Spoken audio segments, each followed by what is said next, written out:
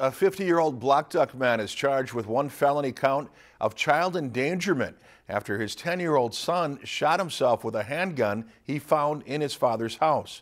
David Allen Bjerknes was charged in Beltrami County District Court today with endangerment of child by firearm access.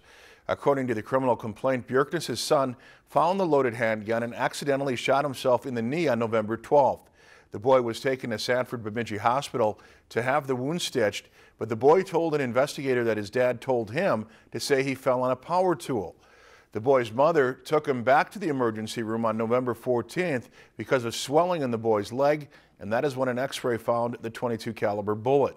An investigator from the Beltrami County Sheriff's Department spoke with Bjerknes, who admitted knowing the injury was from a gunshot.